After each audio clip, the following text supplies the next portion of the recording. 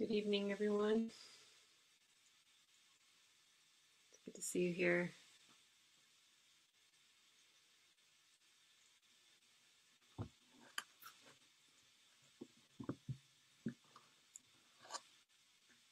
My name is Shelly Graf, and I usually lead these Wednesday night gatherings. And we generally start with about a half an hour meditation. So we'll do that now if you want to get yourselves into a comfortable posture to sit for about a half an hour. Give me a thumbs up if you can hear me okay. Great, thanks.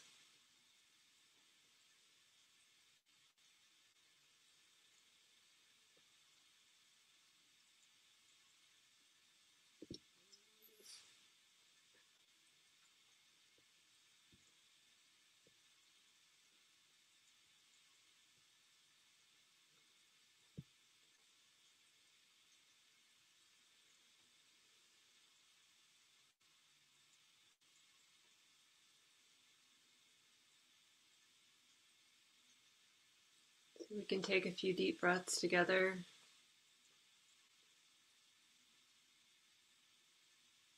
Just to invite the nervous system to settle.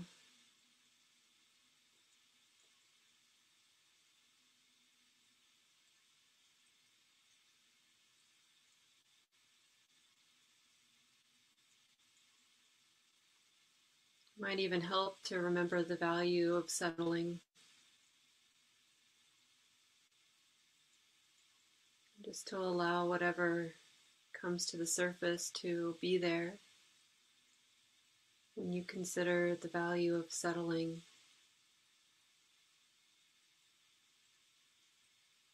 of somehow living with a settled nervous system.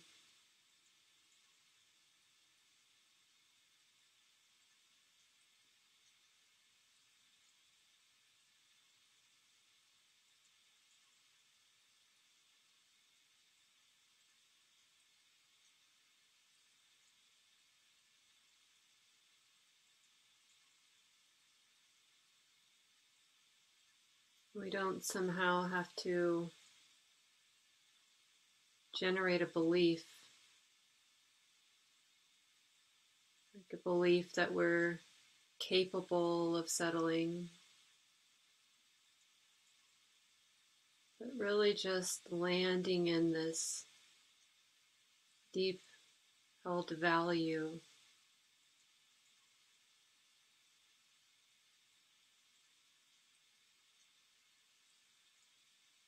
that it's important to be able to settle the nervous system.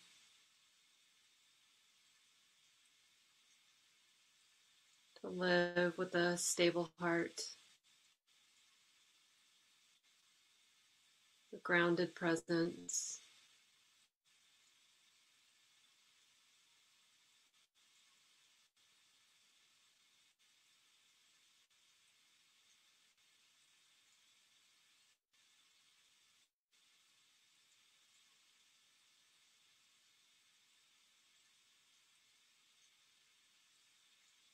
And as we consider this, all kinds of things might come forward. Perhaps those we love come to mind.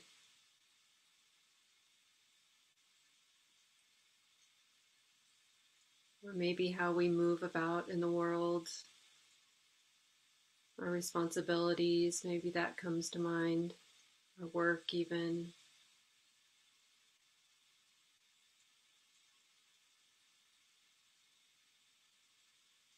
It's really okay to use the thinking mind this way, to remember what's important to us,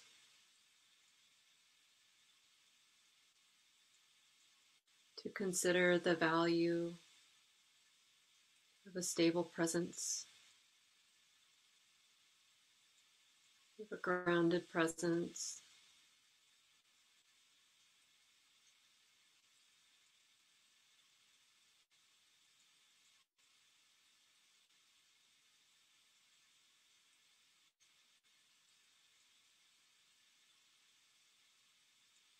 you might notice that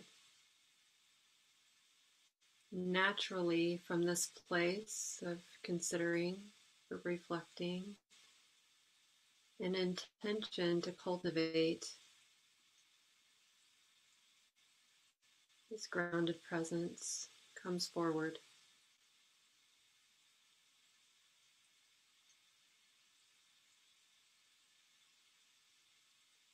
An intention to be here in the present moment,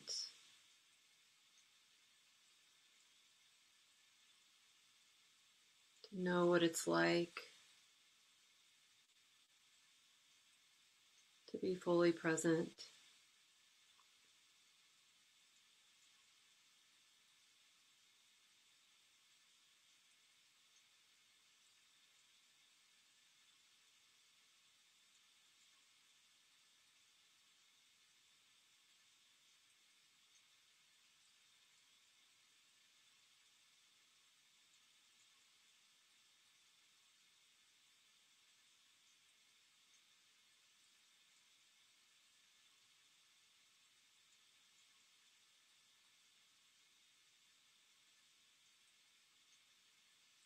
And so we skillfully cultivate this willingness to receive all of the realities of our present moment's experience, the thoughts and feelings,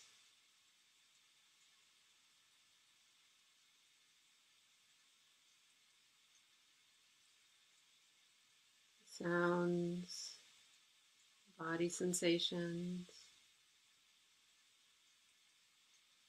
our environment,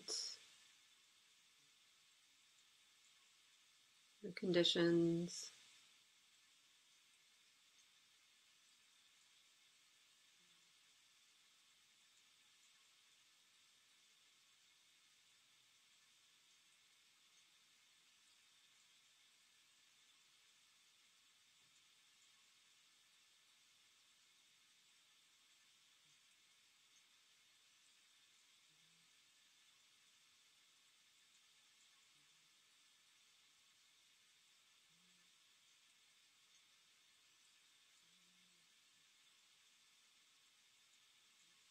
Remembering that this intention that we're cultivating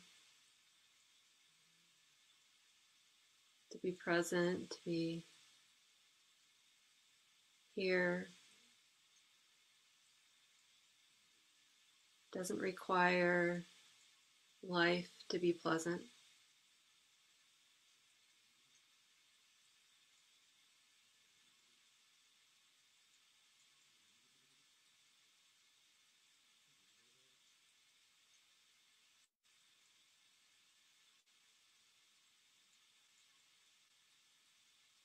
This willingness to renew our connection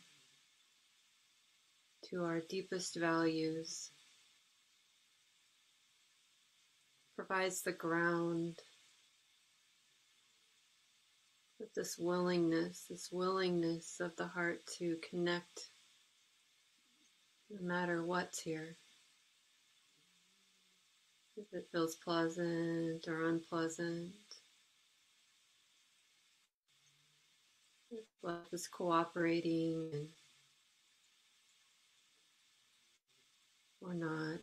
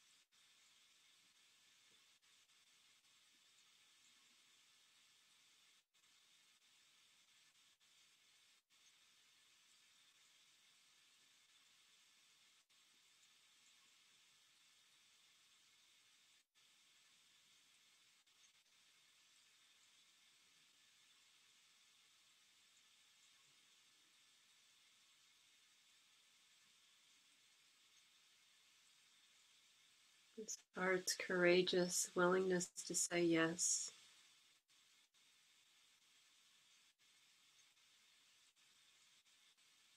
Yes to this imperfect moment.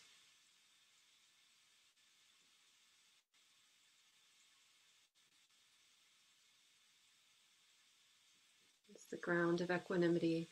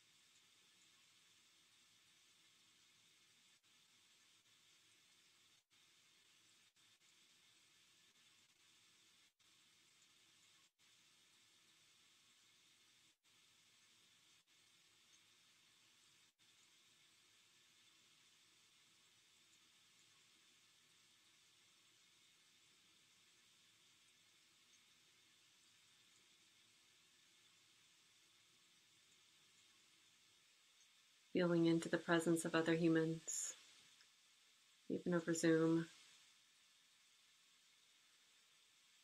or just gazing at the names. Yeah. You can wave, smile at each other. Hey, friends.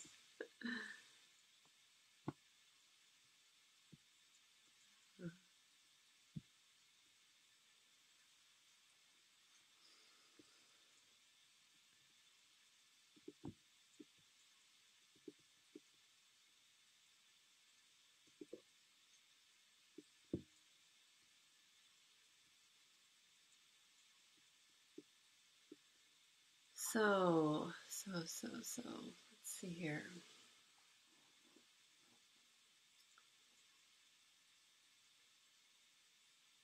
So I wanna say something. Well, I'll say a lot of things, but I'll start with this. during the meditation as we were kind of feeling into our values, I was really connecting with this intention to really make sense of our lives, to really make sense of my life. And I've said different versions of this over the weeks, but I want to say it again, that I feel like it's our responsibility as practitioners, as people who are training in this path, to really feel into the context that we're living in, to feel the internal and the external conditions, and to ask the questions about that leads us to some, not even answers, but deepening on the path. The questions about how is our practice relevant now, given the conditions of our lives, the conditions that we're living in and within. How is our practice relevant now? And that necessarily includes everything. It includes the pandemic and the changes in the pandemic and the changes in our health and the health of our loved ones and friends and people we don't know. It includes all of the environmental crises that we're living within, the Line 3, the Enbridge pipeline crises right now. It includes all of the racial injustice. It includes the political climate, the election. It includes all of this. And so I feel this responsibility as a leader, as someone who's sharing, a teacher, someone who's sharing, to illuminate our practice, to somehow point to these areas that might feel complicated. But this is our life. And so it's not an attempt to somehow divide or over highlight one area and not the other, but really to shed some light on this responsibility that we have to practice right in the middle of our lives, right in the middle of everything, to not exclude something because we think it's out of bounds or we want to somehow nest in this bubble of comfort that pushes away the complexity of life. So perhaps this doesn't need to be said, but I feel some relief even just to give voice to this for myself and hopefully for us as a community. Because I want us to not be afraid to wrestle with the teachings. Really. That's what I'm doing. And this is how we learn how to live in complexity, is by wrestling with the teachings right here in this complicated moment. It's not easy. Like the Buddha's path was not easy. The Buddha went this way and that way and experimented and probably made a lot of changes to how he was practicing. Not probably, he did. And so did many other beings on their path of awakening. And this is what we are supposed to do. So I want to somehow bring that forward in a way that feels really normal. It is normal to wrestle with your practice, to wrestle with the teachings, to feel the tension of not understanding, to feel the tension, because that is the tension that allows us to deepen our understanding.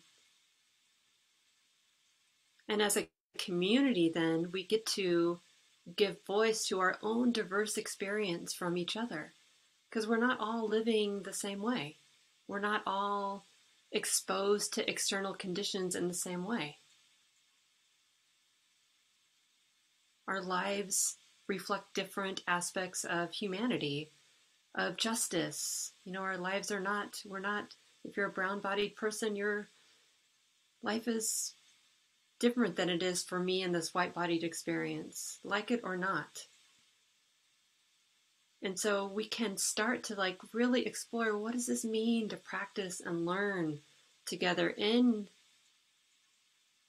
the diversity that brings us together.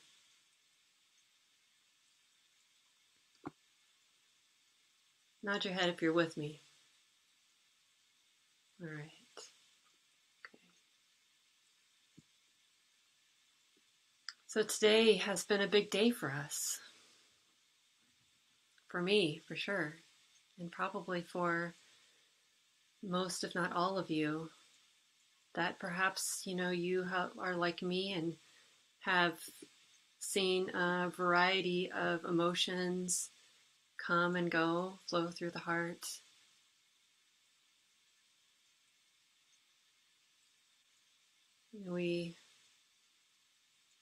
I woke up to news about the Georgia election, and for a while was really sort of writing this appreciation, like a lot of gratitude in the heart that so many people were invested in voting. So many people participated, both this time and also in November. And that Black and Latino and Indigenous people came out in record numbers to demand their voices be heard. I felt really grateful that there were so much participation. And then this afternoon and evening brought a different flavor of condition. And there wasn't so much gratitude, acknowledging the election and acknowledging the attempted coup, right, at the federal capitol, and the protesters and all that has ensued this evening. And so much of what we are living within is rooted in racial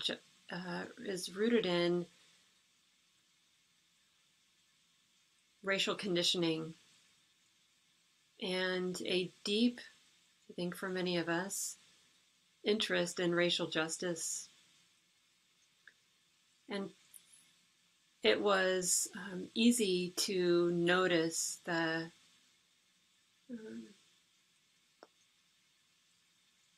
there is among many of us a shared interest, and I think a shared commitment to understanding racism, to feeling into what it's like to be a racial being in this world, and to finding our way forward to a more humane way of addressing issues of racism, anti-Black racism especially, and also feeling into the backlash of that as white fragility and white supremacy are on full display for us and within us, right? Because we don't participate outside of that system. So another question is, how do we receive what is being exposed? And how do we receive what's being exposed as a teaching that illuminates for us the areas to be curious about how the teachings touch our lives?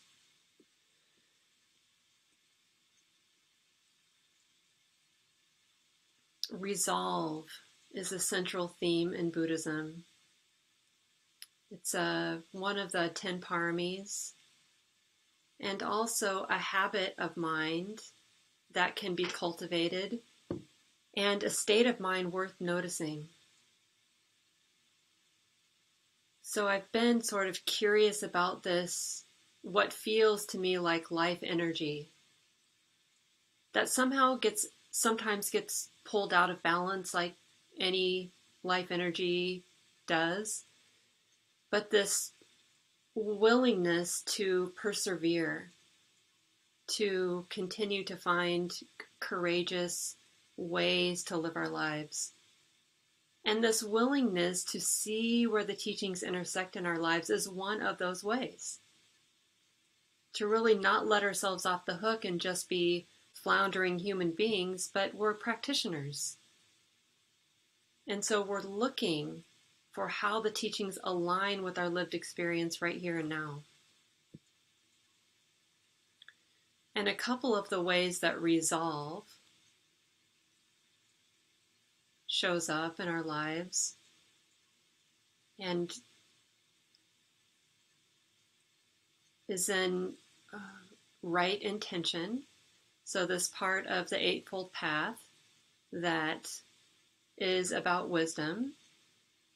So right intention and right view are the wisdom-oriented parts of the path. The path can be divided into three parts. We've got wisdom and samadhi, or settled, like a settled nervous system or a settled mind. And then sila, or our training around ethics, how we live. So we might translate this right intention to also include right resolve, right? Right resolve or right intention. You might say that interchangeably. We might also talk about resolve as the energy behind moral restraint. And this is what we might call our ethical training, or the Pali word is sila. So right intention, this resolve to really watch the mind and notice when the mind is spinning in some unhealthy places, contempt, jealousy, indulgence in rage, not feeling good enough, these things. To notice when the mind is spinning and understand, like, oh, this is probably not a healthy place for the mind to be. It's probably not a healthy place for me to live. Right? To acknowledge that, to notice it, is an expression of wisdom. And so the intention, why we might call right intention resolve, is because it takes the resolve to continue to notice what seeds our actions. So when the mind is spinning, we can see that to indulge this jealousy only continues to create havoc on my mind and therefore on my life. In this other way that we might understand resolve is the resolve to not cause harm. So in relationship to the Noble Eightfold Path, this is what the Buddha says about resolve in relationship to the path. It starts like this. And how is right view the forerunner? One discerns wrong resolve as wrong resolve, and right resolve as right resolve. Right? So wisdom, right view is another way to describe wisdom, is that discerning quality of the mind that understands when we're not on track, right? When the mind is spinning in a place that isn't very healthy, or when the mind is cultivating habits that are skillful and useful in our lives. One discerns wrong resolve as wrong resolve, and right resolve as right resolve. And what is wrong resolve? Being resolved on sensuality, on ill will and harmfulness. This is wrong resolve. So when the mind kind of spins or cultivates these habits that aren't going to lead to skillful living for myself or you, for ourselves or each other, this is what we might notice connected in connection with wrong resolve. One tries to abandon wrong resolve and to enter into right resolve. When we notice the mind is spinning in unhelpful places, then we notice that and we adjust, right? Like, oh, this isn't going to be helpful. Let me see if I can give the mind something else to do. Let me see if I can cultivate goodness. One tries to abandon wrong resolve and enter into right resolve. This is one's right effort. This is the effort that it takes, right? One is mindful to abandon wrong resolve and enter in and remain in right resolve. This is one's right mindfulness.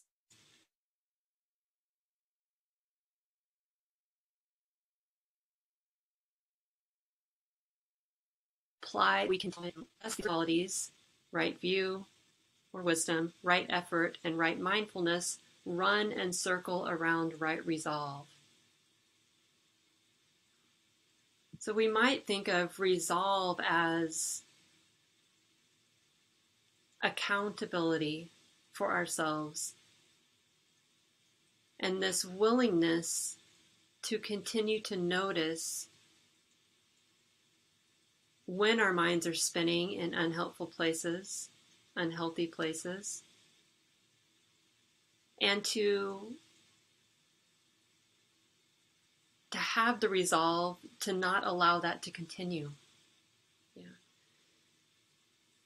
And we will surely visit these places because this is just what humanness is like, right? We're not going to be perfect, and we're going to see.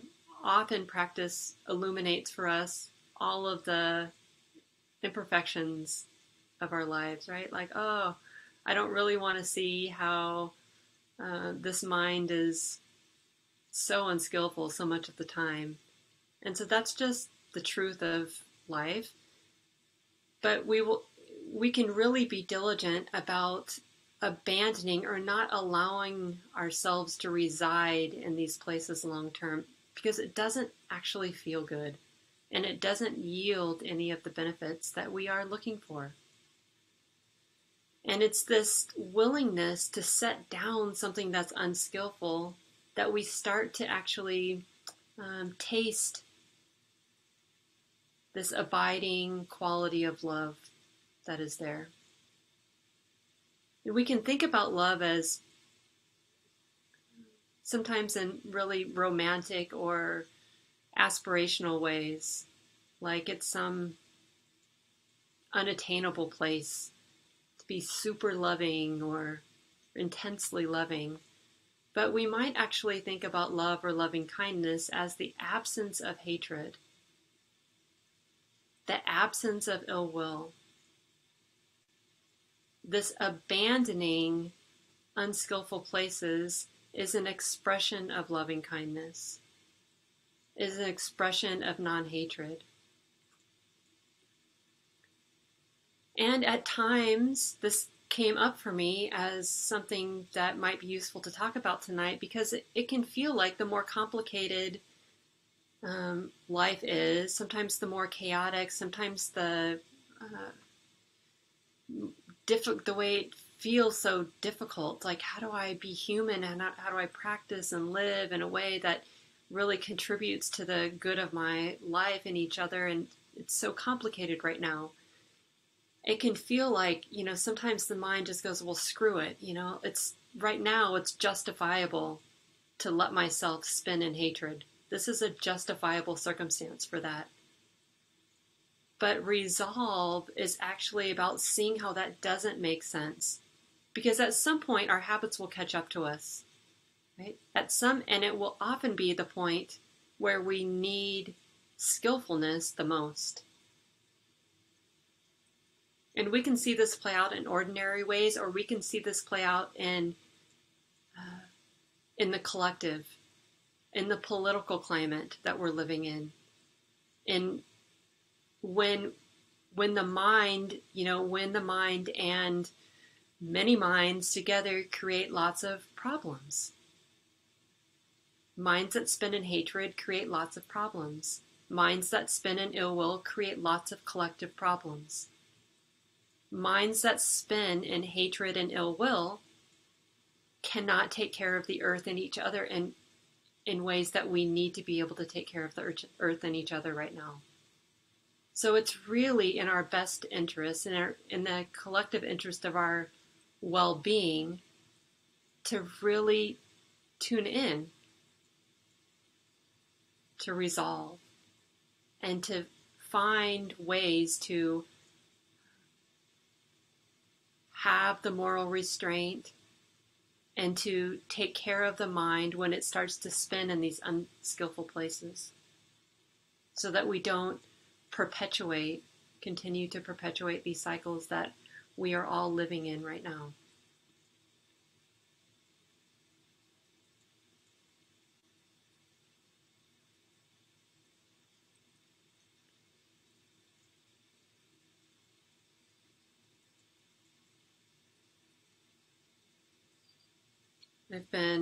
I'm getting ready to co-lead a retreat next weekend for Insight Meditation Society with two dear friends of mine, Nakaway Cuevas and Devin Berry. And it is over Martin Luther King holiday. It's hard to even talk about that day without feeling like somehow it minimizes the longevity and contribution that this amazing being had in our lives. And not only the contribution Martin Luther King Jr., but Reverend King, but of all activists. And also the kind of complicatedness of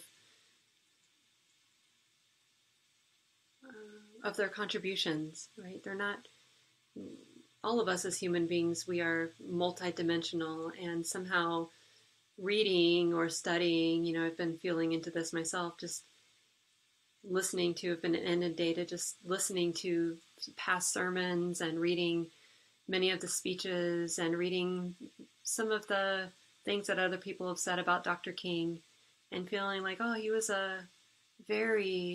had so much depth to him at such a young age.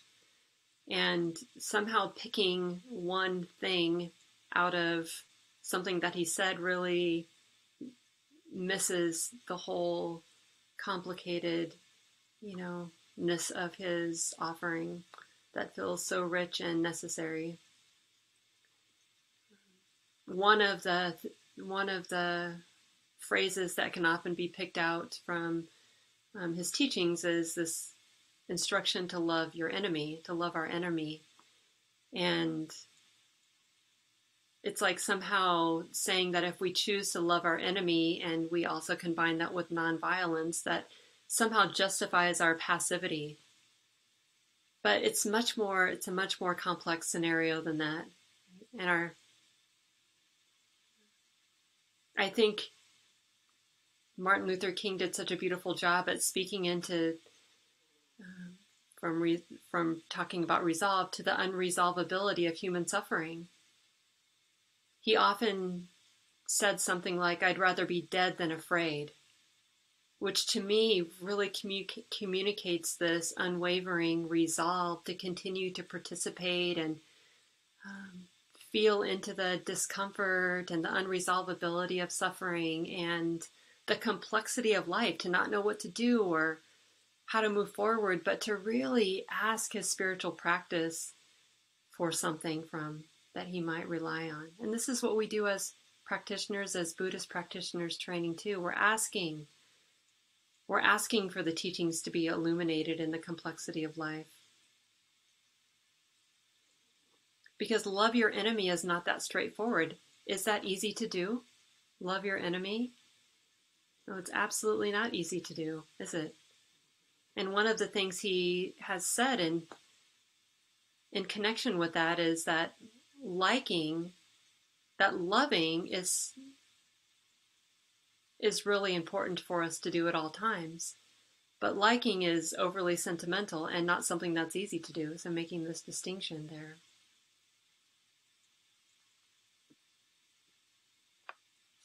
I'd like to read a little bit of something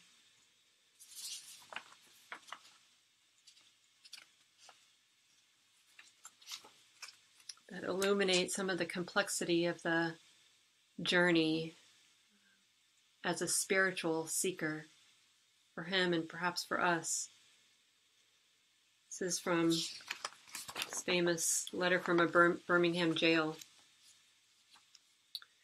I must make two honest confessions to you, my Christian and Jewish brothers. First, I must confess that over the past years I have been gravely disappointed with the white moderate.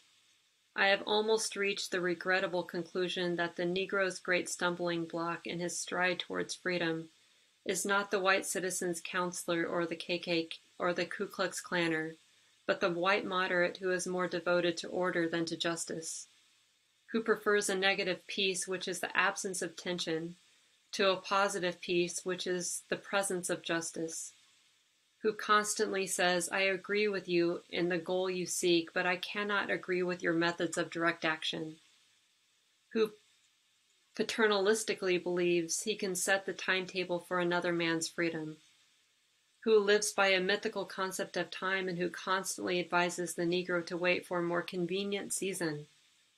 Shallow understanding from people of goodwill is more frustrating than absolute misunderstanding from people of ill will. Lukewarm acceptance is much more bewildering than outright rejection.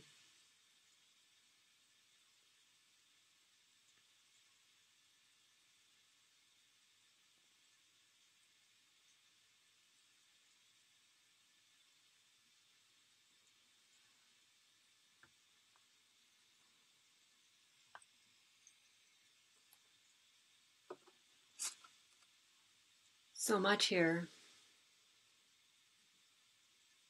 that we can consider.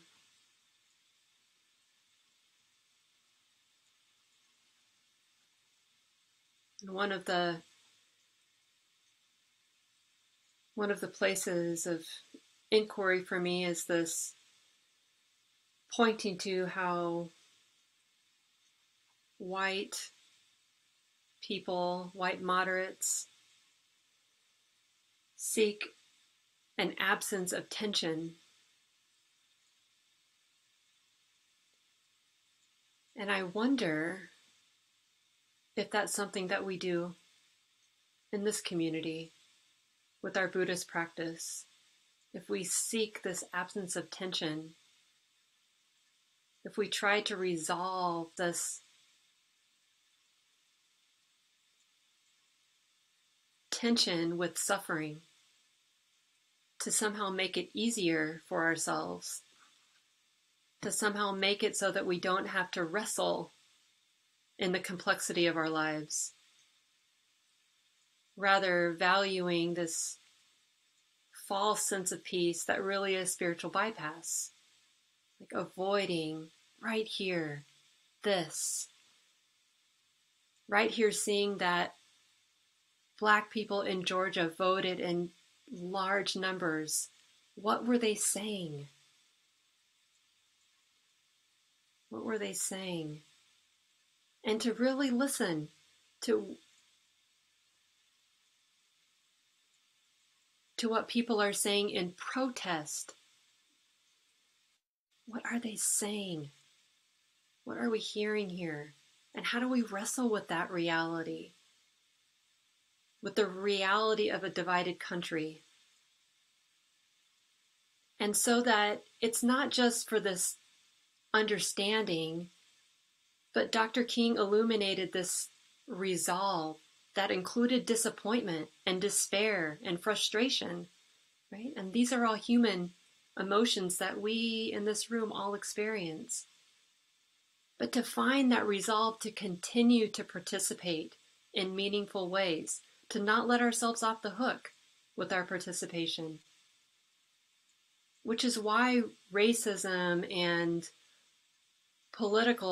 the political landscape of our times has to be included in our spiritual practice. Because it is here that we wrestle and we find our way to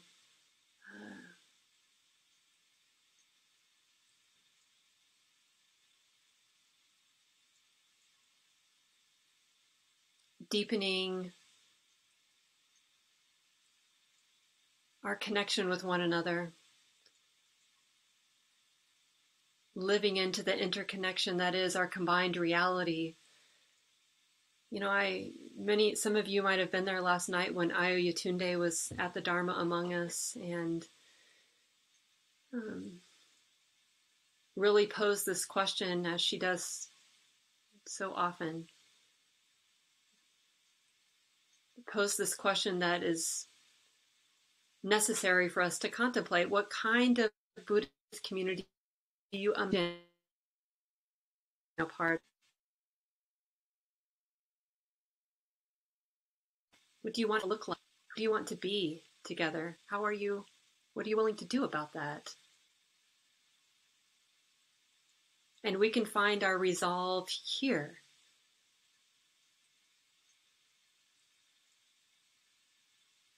One of the things she asked many years ago that I will probably not forget is this a community that would die for each other? That's a good question. I don't know. But I find the inquiry now more important than ever, because our lives are at stake, and not everybody's lives are at stake. It doesn't feel that way. But our brown siblings are under fire. And what are we going to do as a community to find the resolve to understand our interconnectedness right here? How are we going to be willing to put our lives on the line, to participate in ways that are going to not let each other off the hook, not let our systems off the hook, not let our politicians off the hook, for creating the kind of world that we want to be a part of?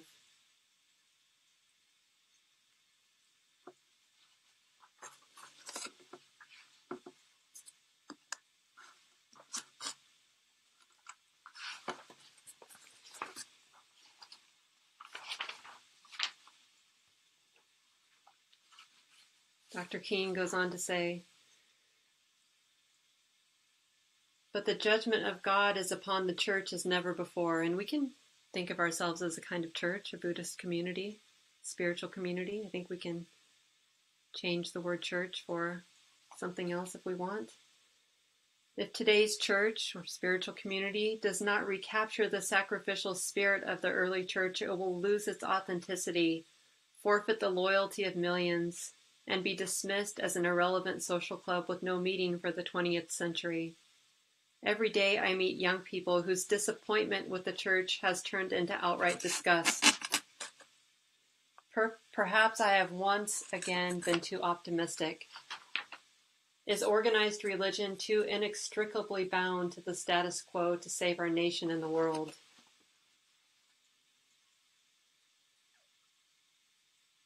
To me, this echoes Ayo's question. What community do we want to be?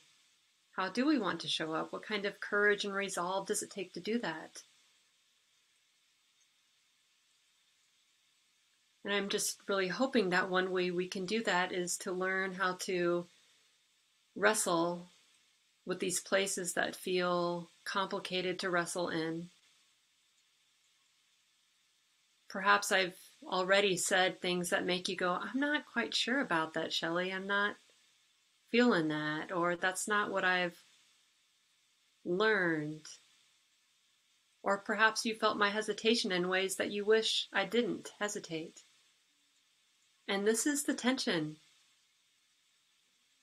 that I'm living in as a practitioner. And I'm hoping that you're living in too as a practitioner as we find our way together.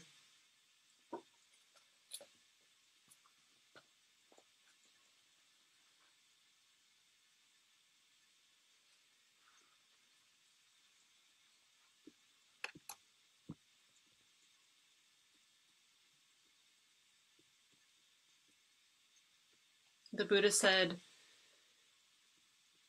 of two people who practice the Dhamma in line with the Dhamma, having a sense of Dhamma, having a sense of meaning, one who practices for both his own benefit and that of others, and one who practices for his benefit but not that of others. The one who practices for his own benefit but not that of others is to be criticized for that reason. The one who practices for both his benefit and that of others is for that reason to be praised.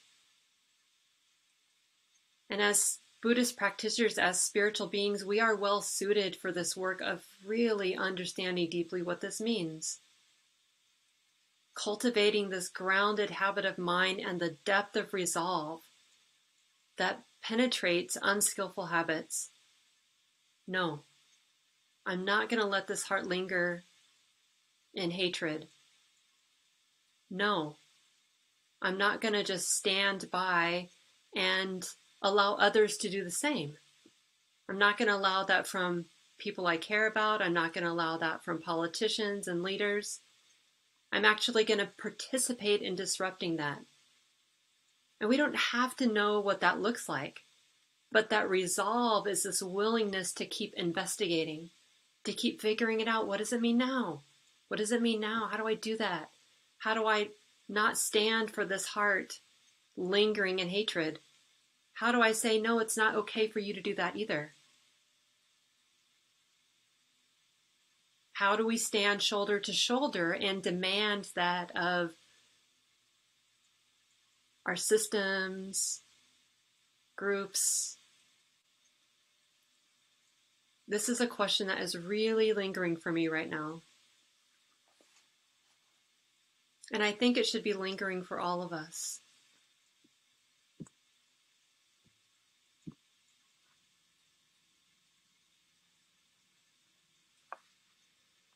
This recent book, that Io was just published. It's called Black and Buddhist: What Buddhism Can Teach Us About Race, Resilience, Transformation, and Freedom. It was a book that she co-edited with Cheryl Giles and features a number of essays from Black Buddhist teachers. And I would really highly recommend it. I know some of us have been really, it's more than enjoying it. It's a serious teaching. So I would encourage you to consider it.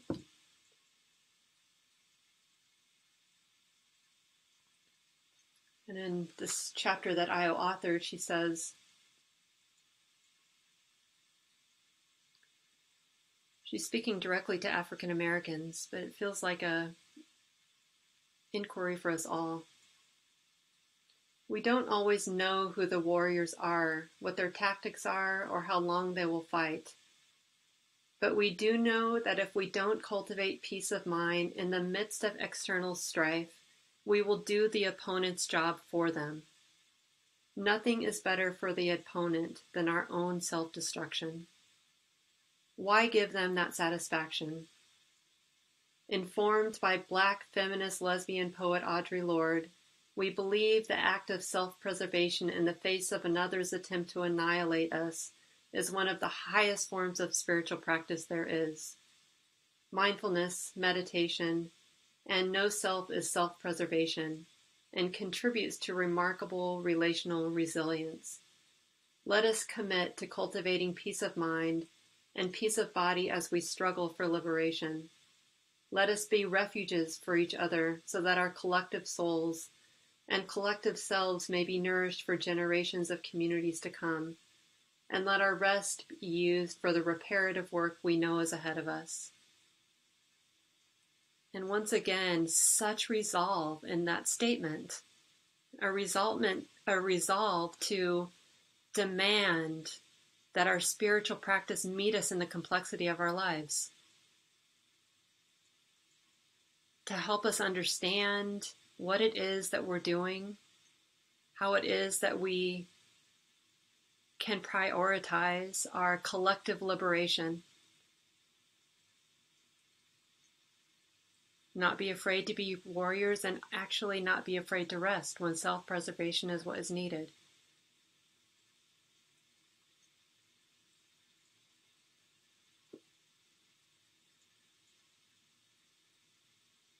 resolve. It feels like life force energy with the moral restraint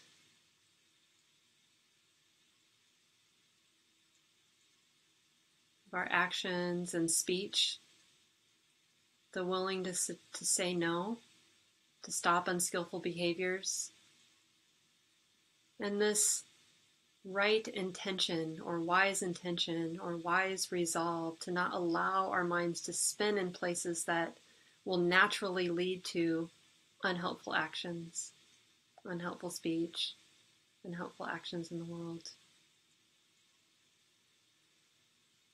So thank you for your patience and attention tonight. We have about 15 minutes left.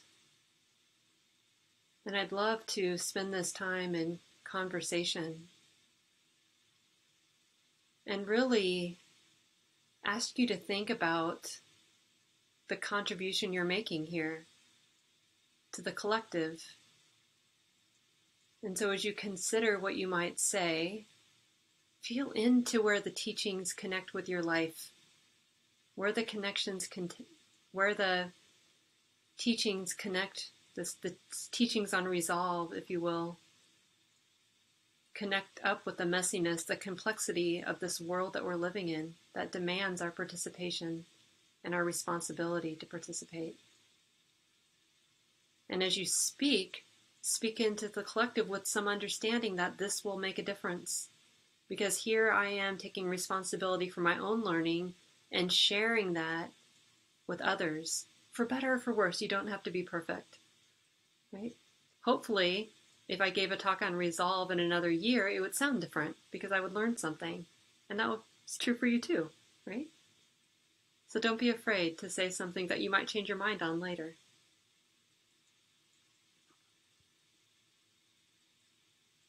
And feel welcome to just unmute yourself and don't be afraid to wrestle with some of what I've said tonight too. Difficult it is to love the enemy. I mean, in a moment when this, and yet not difficult at all, because just like feeling into that as I was saying that. Because there's I can really, love can meet us where we need it to.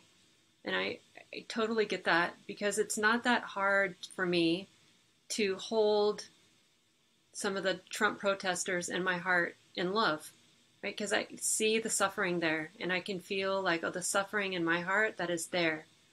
These are, human beings who have been shaped by ideas and experiences just like me. And where hatred lives in their heart, hatred lives in mine. And where misunderstanding lives in their heart, it also lives in mine. And where they get caught, I also get caught. So that's not difficult, right? That's like the ease of holding people who have different views than mine in love. And yet, love can also unequivocally say no to the annihilation of others. Like it is, love can be there. That's an expression, like I think that's what the distinction Dr. King was making, though I don't know for sure, but with the like and love, right? Not liking is sentimental. That's it. Fine. There are a lot of things I don't like. But is it possible to still hold, it's like holding humanity in my heart. Well, that's not hard to do because we see what is shared there. We see the suffering that's shared there and how that's created. And our spiritual practice helps us understand that, how suffering is created. It is 1 minute to 9. Oh, yes, 9. I'm on the East Coast. It's 1 minute to 10 here. And so I just want to say thank you once again for your participation tonight. And then ask my friend Patrice to dedicate the merit for us, if you will, Patrice. So I always talk about dedicating the merit, as this wonderful, joyful practice of imaginative generosity. But given Shelly's talk tonight and the events of the day, it may take some resolve for us truly wholeheartedly and authentically to share whatever goodness we've had. It really is a practice of resolve. So let's take a moment and reflect on the blessings that have come to us, the blessings of community, the blessings of hearing the Dharma from Shelly, from each other, and truly resolve that if there's any blessing, any merit, any benefit from what we've done tonight, that we would wholeheartedly and completely offer it to others without restraint. We would offer it to our parents, our teachers, our friends, our family, our community. We would offer it to those we like and those we don't like. We would offer it to those who hunger and thirst for justice, and for those whom in their confusion and their ill will are barriers to justice. And we offer it to all the creatures, the two-leggeds, the four-leggeds, the many-leggeds, the wingeds, the scaly, the slithery. We offer it to our whole planet, to all the beings there, unreservedly. May whatever blessings we've had, may we share it with others. May all beings find a path to peace. May all beings truly find deep liberation. Thank you, Patrice. Good night, friends. Good night.